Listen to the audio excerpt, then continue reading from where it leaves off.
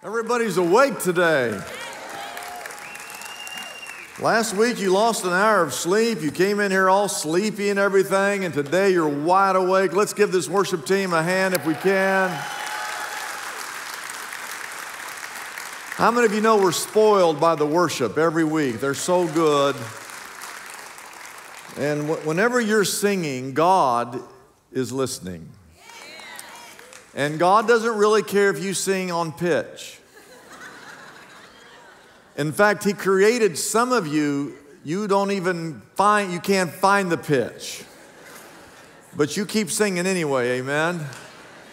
Because what God wants is the fullness of your heart. The devotion of your heart is what He's after. So you keep doing that. Everybody say next weekend. Next weekend, as you come to church, we talked about this last week, you're going to see the Passion Play. Last year, we had to cancel the Passion Play because of COVID-19. And this year, we just felt like it wasn't quite right to do a full-blown performance. Usually it's a couple of hours, and it's like every night for a week or something like that. And it's the last week of Jesus' life here on earth in like Broadway form. So we've condensed it down to about an hour. A lot of it is the music and some of the scenes, and a lot of it is video. But we're going next weekend as you come to church, either Saturday night at 6 o'clock or Sunday morning at 9 or 11, you're going to see the Passion Play. And we're going to start right on time. So if you walk in here 10 minutes late or 15 minutes late, some people walk in right now, it's 20 minutes late, you've missed half the show. So in basketball terminology, when you're coaching a basketball team, you tell them if you're 10 minutes early, you're late, which means get there early. And get there on time and be prepared. And as you walk in, this is next week because we won't be making this announcement next week, I don't believe. But as you walk into church next week, pick up communion. And we won't have a set time. You can take communion anytime you want over the course of that show. Now, I would probably wait until the moment where Jesus is crucified, the crucifixion. That would be a great time to take it. But whenever you feel like your heart is ready, that's when you would take it. So that's next weekend, Passion Play. Get here on time, Saturday 6, Sunday morning 9, 11. Are you with me on this? Are you with me? Okay. Then in 2 weeks, everybody say 2 weeks. 2 weeks is Easter. Inside your bulletin, there is a little insert there with all the times of the services. And this insert is for you to hand out to people and to invite them. We understand that some people are remaining home for health purposes. We understand that. We support that. We encourage that. But a lot of people really aren't that concerned. I see them at the grocery store. I see them at Starbucks, Nordstrom's Rack, Gus's Barbecue, but they don't want to come to church. And that's fine. But my point is, a lot of people have just gotten out of the habit of going. And you need to be in church. You can find an hour to get to church every week. This is His church. And He's called us to get together once a week and to worship Him. So I always encourage people at 11 o'clock, we need your help in going to one of the earlier services, either on Friday or at the Saturday, to free up room. Because most people who come to church, and I think we're going to have a great crowd on Easter. I think people are going to start coming back to church in numbers again. And so we want to free up room for those people who don't even know we have Friday or Saturday night services. So take that and use that to invite others, and I hope to see you here in a couple of weeks. Amen. Amen. Now take your Bibles and turn to Psalm chapter 23. Psalm chapter 23. If you're a visitor here today, and we have a lot of new people here, and we certainly want to thank you for being here. And I said this last week, after you leave here today, we clean everything in here, and this building sits empty for a whole week. There's no one in here for an entire week. And so this is the best place to be in town.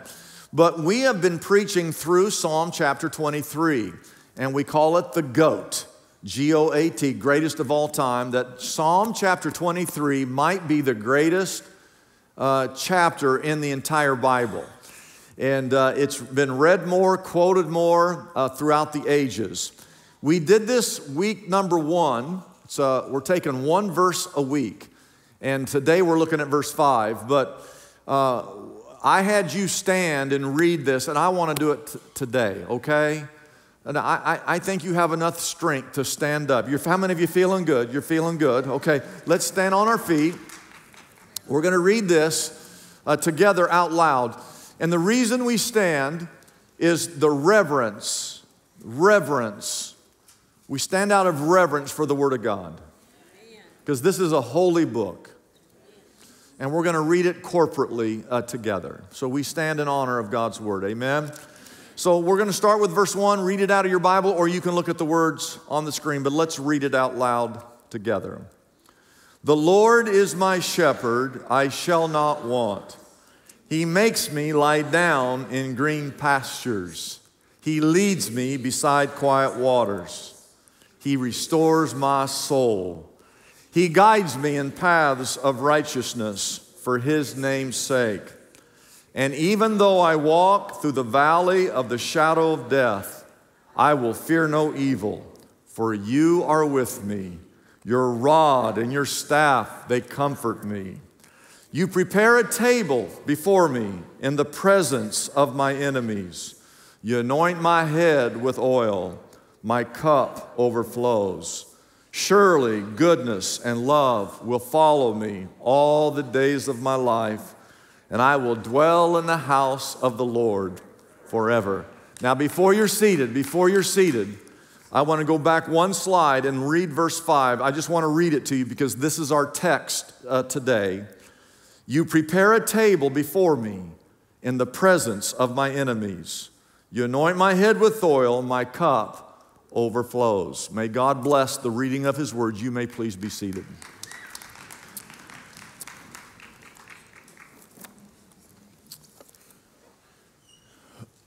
If you have been with us through our study, this is week 5 out of 6, you will have noticed that there's a shift in the middle of this chapter. This psalm begins, it's like everything's rosy-dozy. It's calm, it's lovely. It begins with, I have no worries. I have a shepherd. I get to take naps. I get to lie down in green pastures. I get to rest next to quiet streams. My soul is refreshed and restored. Life is like a picnic. I get to lounge around, no worries, no cares, no stress. The shepherd is taking care of everything. And then we come to verse 4, which was last weekend. And if you were here, everything changes in verse 4. I wake up from my nap and I find myself in the valley of death.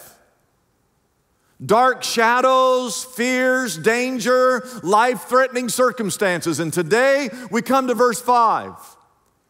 I'm surrounded by enemies. Now wait a minute. Just 2 weeks ago, I was napping, laying down by some quiet waters, the Lord taking care of everything, not a single care in the world, and now I find myself in the valley of death, surrounded by enemies. I want to ask you, have you ever been there? One day, everything is like going great in your life, and the very next day, everything comes crashing in. You lose your job. Your spouse files for divorce. You have a loved one who dies. You fall off the wagon. Depression sweeps over you. You wake up and you wonder, where did the blue skies and the green grass go? And where did the shepherd go? And why did my circumstances change? And where is God? And why is this happening to me? Well, we're going to study verse 5. David, who wrote this 23rd Psalm, gives us 3 beautiful pictures. I hope you're taking notes. Picture number one that David gives us is a prepared table. A prepared table. Everybody say table. He says, you prepare a table before me in the presence of my enemies. This is like a change of scene, like in a movie. We were out there in a field, and now we're at a feast. We're no longer on a trail. We're now at a table. Kind of an odd change, but not really. You see, whenever a shepherd would lead the sheep to a green pasture, the shepherd would always go ahead of the sheep and find a safe place for the sheep to feed. Shepherds would call this a good tableland. That's what they called it, a tableland, a good tableland. And that's why he uses this phrase, you prepare a table for me. Let me tell you why this is important for the sheep, because we talked about this in previous weeks, that if a sheep was scared, and they get scared over anything, if a sheep was frightened, they would not eat because they were fearful. And so the shepherd would go out ahead of the sheep, and he would find a field, locate a field, and then the shepherd would prepare it. He would drive out all the enemies. He would clear out any danger spots. He would look for any poisonous plants that needed to be avoided. He would drive off if there were wolves or wild animals. And the shepherd makes sure that there was nothing in that field that could possibly harm those sheep. And that's what God does for us. There are three small but important details concerning the table. Detail number one is God is the one who sets the table. David said, you, O God, prepare this table. If you read this carefully, you'll see that God doesn't call Grubhub. He doesn't hire a caterer. No, God himself is the one that sets up everything for his flock. You know, if you were to come over to my house, we have this one room, we have a big table in there. We never even go in that room. That table is never, we use it twice a year. Twice a year. We use it at Easter and we use it at Thanksgiving. And it just sits empty. There's nothing on it. Now, from time to time, not very often, we'll have guests that will come over to our house. And it's amazing that when the guests get to our house, that table is set perfectly. I guarantee you we've never had a single guest come over to our house and then we ask the guests to set the table. No, it is set when they get there. And I'm not the one who sets it. My children are not the one who sets that table. Take a guess, when the guests come over to our house and that table is perfectly set, guess who it was that set that table? My wife. She's sitting down here on the front row. Give the wifey a hand. You say, well, why don't you set it? Well, because if I set it, there would be paper plates on that table.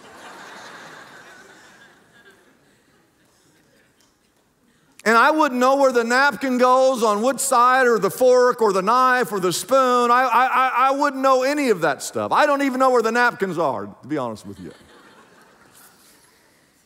But just as when the guests arrive, everything is perfect, everything is prepared. In the same way, God has prepared life for you, and everything you need, God provides for you in this life. The table, write this down, the table is for you. This table of goodness, this table of sustenance, this table that has everything you need that God set, He set it all up. He set it up there for you. You matter to God.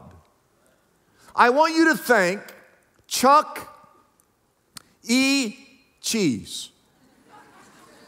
How many of you ever know what, you've been to Chuck E. Cheese at one time in your life? Okay, so your son or daughter's having a birthday party. When you get there, they've got a room or a table that has your child's name, which says that everyone is there to honor this special guest, your son or your daughter. Everything is there and everything is set.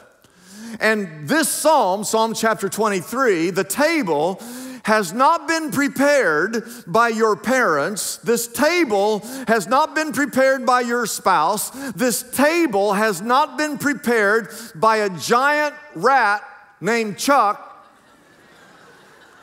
This table has been set by Almighty God Himself, and your name is at the head of the table. You are the honored guest. God has done that for you. That's what you mean to God. And write this down quickly. Even though there may be enemies around, the sheep are not in danger of any kind. So as you walk through this valley called the shadow of death,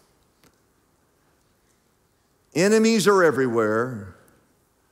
You have a personal shepherd who has provided everything and who protects you at all cost.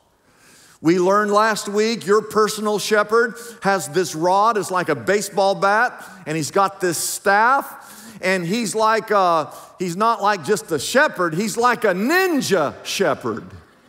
And he has this rod and this staff, and he fights off all the enemies in your life, all the things that you think are out to get you. He gets rid of all those enemies, and while he's fighting off the enemy, he's a ninja shepherd, he's fighting all this stuff, he's preparing a table for you in the midst of all your enemies. Picture this scene, picture it. You're in Death Valley. Your enemies are surrounding you. They're out for blood. And normally on your own, you wouldn't stand a prayer of a chance.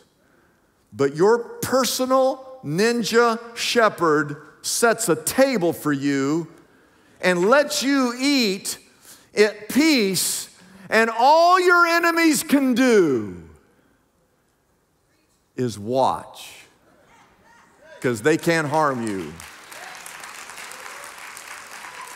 They cannot harm you. And you know, there's a lot of symbolism and prophetic stuff in this chapter when you study it.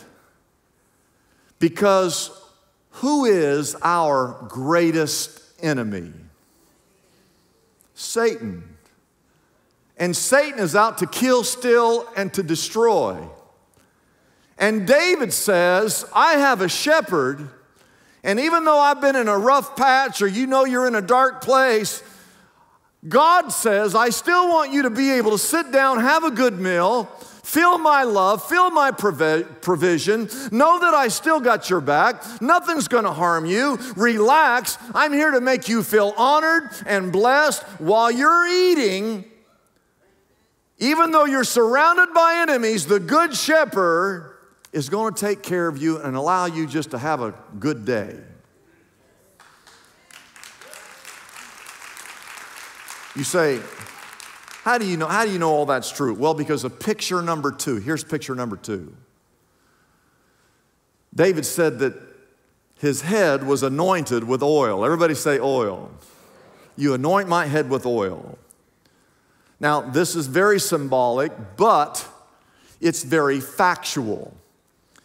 And what I mean by that is that over in the Middle East, the shepherds who have sheep, they literally anoint their sheep with oil. You say, well, I never knew that. It's because you're not a shepherd. But a shepherd factually, literally would take oil and pour oil on the head of every sheep. Now, you say, well, why would they do that? Well, for 3 reasons. One is for medicinal purposes. To keep certain insects and parasites from the sheep. It worked as a repellent. One of the greatest dangers to a sheep, this is going to freak some of you out, is a thing called a nose fly. You say, what's a nose fly? Well, it's exactly what you think it is. It's a fly that would go up into the nose of the sheep, and it would lay eggs, and the larva would get into the brain of that sheep. And if you looked and were paying attention, you'd see a sheep over by a rock just banging his head on a rock because of the larva that had grown inside that sheep's brain. And so one of the ways that a shepherd took care of that was he would take oil and he would pour it on the head of that lamb, and the oil would come down and he would kind of rub it on the nose, and that oil around that sheep's nose would keep the nose fly out of his nose.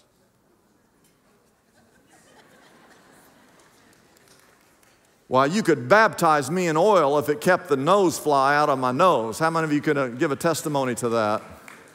But oil was also used for cuts and sores, like salve or an ointment. It would soothe and it would heal. Secondly, write this down, for relational reasons.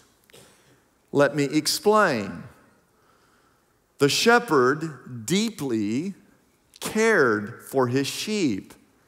It didn't matter if he had 25 sheep or if he had 250 sheep. Every night, the shepherd would take his sheep and he would put them in what's called a sheepfold. Sometimes it would be a man-made sheepfold, but oftentimes it was just something up there in the rocks. There'd be a cave, and he would lead the sheep inside this place where they would be safe for the night. And this always would take place as he would lead those sheep into the sheepfold. He would count them one by one. We have that story of the shepherd who had 100 sheep and he lost one. He had counted them and one had gone astray. But back to our story, he would count these sheep one by one, and as he was counting them, he was also examining them to see if they had any nose flies, to see if they had any cuts, or if they were sick or ill, any infections. And he would anoint them with oil one by one. He didn't just take a bunch of oil and throw it at them. As they came through, he would use that rod, kind of like a turnstile, and he would anoint it with oil and let the next one go through. Because it was his flock, under his care, they were his responsibility, and he made sure that his sheep were anointed with this oil. And in the same way, I want you to know that God in heaven cares about his flock. God cares about his church. This is his flock. This is his church. He cares about you. He cares about you. He cares about you. He cares about you. He cares about each and every one of us. I don't care if there's only 25 of us or if there's 25,000 of us. He cares about each and every one of us, corporately and individually. So that when you go to bed and lay your head on your pillow, you can know for sure that there's a God in heaven that cares about you. And when you go through the valley of the shadow of death and you feel like you are surrounded by your enemies, you have a shepherd that cares about you. Medicinal reasons, relational reasons. Number 3, for personal reasons. This might seem like a small point, but this is a very significant point. What did David say specifically? He said, "You anoint my head with oil." See, David has a relationship with the Good Shepherd. David has a personal relationship. He didn't say, God, you anoint all the sheep with oil. He has a personal relationship, and so he writes, oh God, you have anointed my head. It's a personal relationship that David has. Think about how many people are on this planet. 7 to 8 billion people, and God cares about every single one of them. Write this down. You matter to God. You matter to God. If you read this psalm, the first 4 verses talks about the importance of the shepherd, and it's good. But these later sections talk about how much the sheep actually matter to the shepherd. Oil was not cheap. Oil was expensive. So a shepherd would never waste oil on a sheep unless the sheep really mattered. And so again, I say to you that God cares about you. David, when he was about 10, 11, 12 years old, he's just a little boy. And this was over in Israel. And David had 7 brothers. There were 8 boys living in that house. 8 boys, can you imagine? And one day a prophet, Samuel, shows up at David's house. His dad's name was Jesse, so we call it Jesse's house. And the prophet says to Jesse, he said, Jesse, I've been sent here by God. One of your sons is to be anointed the next king of Israel. Go gather your sons. And so Jesse gathers up 7 of the boys. He left David. David is a runt kid out in the field goofing off, right? So Samuel says, one of your sons is going to be the next king of Israel. Go get your sons. And Jesse only brings 7. Now, this is bad parenting.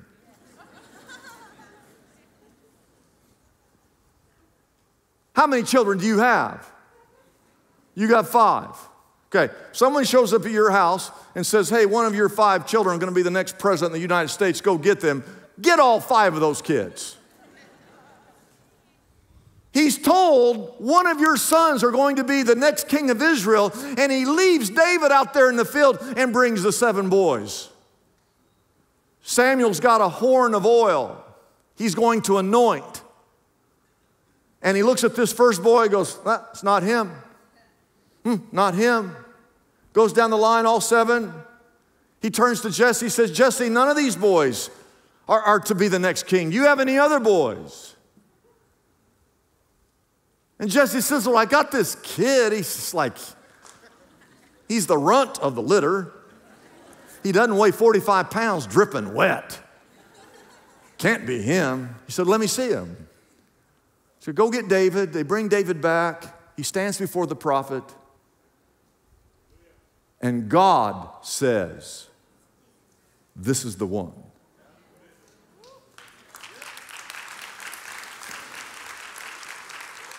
And Samuel takes this horn of oil and he anoints this boy.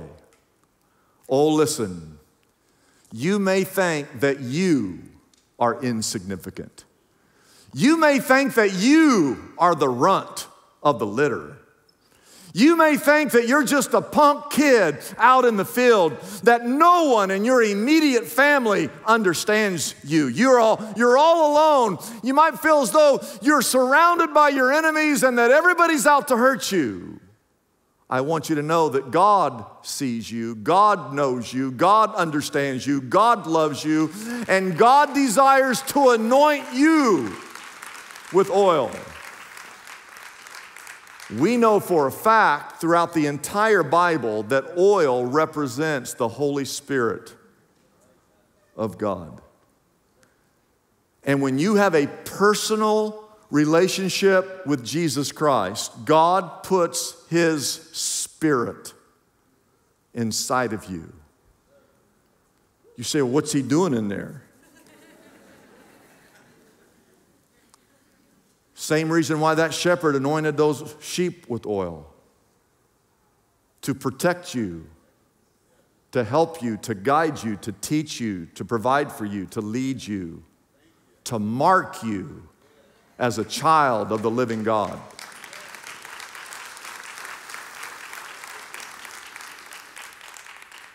But I'm a nobody. That's kind of the point. That's kind of the point. Number 3 is an overflowing cup. Write that down quickly. My cup overflows.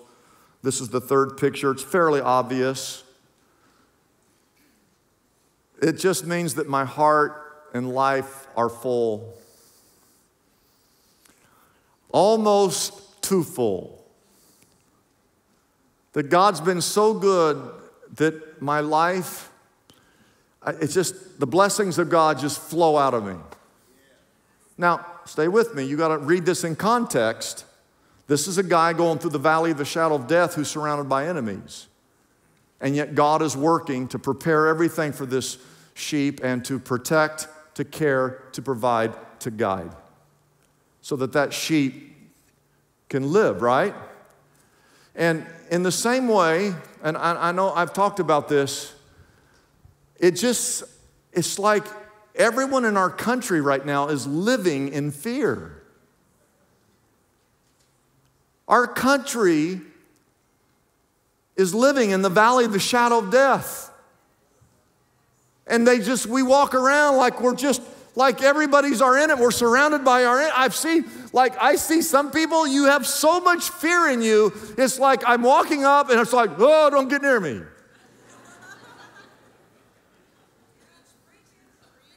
And when I meet somebody like that, I know that that person does not really know the shepherd. Oh, you might know of the shepherd, but you don't know the shepherd. Because if you knew God, if you knew Jesus, if you had a personal relationship with this shepherd, you would know that he's gone ahead of you. He has prepared everything. In the midst of your enemies, he wants you to know that you have the blessing of God upon your life. And so, even in the wilderness, even in the valley, and yes, even in the pandemic, even though I feel as though I'm surrounded by my enemies, I know the hand of God is upon me. I have nothing to worry about, nothing to worry about.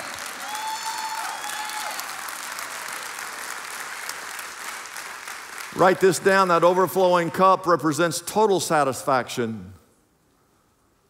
And it represents that I have a need of nothing else. That's what it means that my cup is overflowing.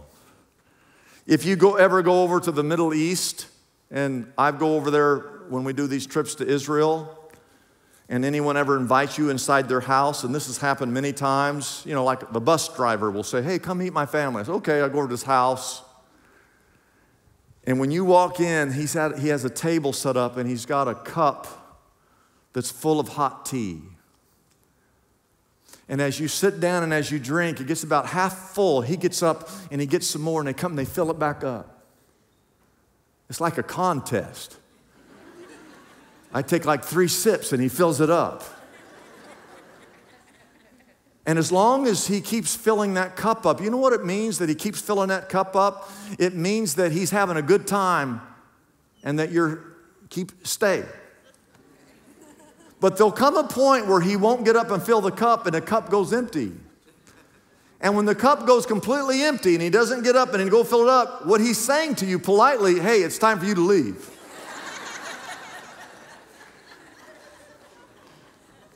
Right? Well, see, God has this relationship with every one of us, and he just fills our cup. And he just keeps filling it, and it's full to overflowing. God has filled my cup. God meets my need and then some. The cup is always full. My life, I'm just overflowing. My life is full and overflowing with God's provisions. I had food yesterday. I'm going to have food today.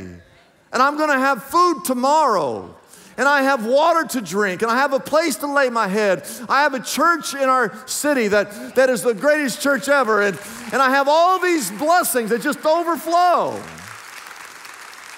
And I'm overflowing with God's forgiveness. God has forgiven me so many times. I'm overflowing with God's mercy. I'm overflowing with God's grace. I'm overflowing with God's love. And I'm overflowing with God's mercy. I'm overflowing with the Holy Spirit that is within me, His Spirit, His character, overflowing with God's protection. He never leaves me. He never forsakes me. Greater is He that is in you than he that is in the world. Overflowing simply means that you have more than you will ever need. More than you'll ever need. We see the grace of God all the way back 1,000 years before Jesus Christ ever showed up. And we'll talk more about this on Easter morning. Can someone say amen? I think we got to get out of here. I got so much more to say, but I'm running out of time. There's this preacher who grew up. He grew up next to an Indian reservation, so he knew all the cultural customs of the Cherokee. And this one particular tribe, he'd heard this story many times of the father who was trying to teach his son as that boy went from childhood into adulthood. They had this ritual they did. And the dad would take the boy out to the mountains, up into the forest, a place where that boy could never, ever possibly find his way back home. Take him out there. Sun's getting ready to go down. And the ritual was, son, you have to stay right here all night long. And you're going to become a man if you can survive. You can't move, no fire, no food, no nothing. And the dad would say to the boy, do you understand? The boy would say, yes, Dad. Do you have any questions? The boy usually wouldn't ask a question. And then the last thing the father would say to that boy before he left him out there on that mountain, he'd say, son, remember this one truth. You have nothing to fear. And the dad would leave that boy up there on that mountain. The boys would tell the story, how it was the worst night of their life. Out there all alone for the first time. Every little leaf that fell, they thought it was a bear. Every noise, it was a wild coyote, they thought. No food, no fire. Out there all alone all night long. When the sun would come up the next morning, they'd kind of rub their eyes, kind of getting used to everything. The boy would look and see someone standing over here about 30 feet away. It was his dad. That father was there all night long. Not for a second did he take his eye off that boy. And he had a gun.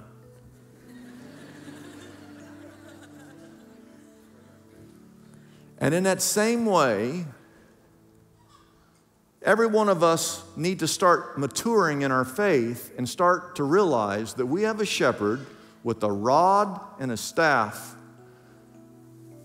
ninja shepherd, who's fighting off all the enemies, the things that you think are going to take you down.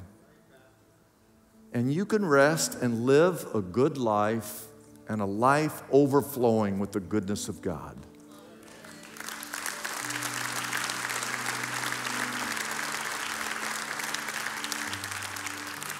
I want us to stand as we close our service with a word of prayer. There's some doors right over here to my left.